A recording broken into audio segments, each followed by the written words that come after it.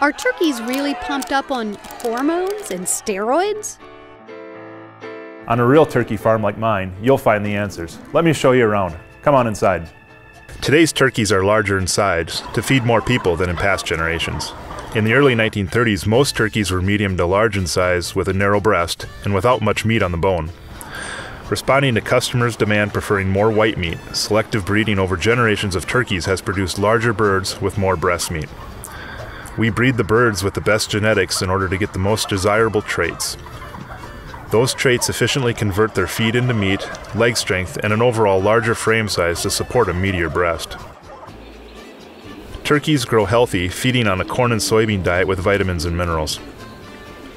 Steroids cannot be used, and hormones can't be added either. Adding steroids or adding hormones to poultry is against federal law, and they're also not needed. They would not be effective in a bird's digestive tract, and it wouldn't be practical to inject each turkey in a whole flock of thousands. Today's turkeys thrive because of a balanced diet of corn and soybeans, healthy growth, and good breeding.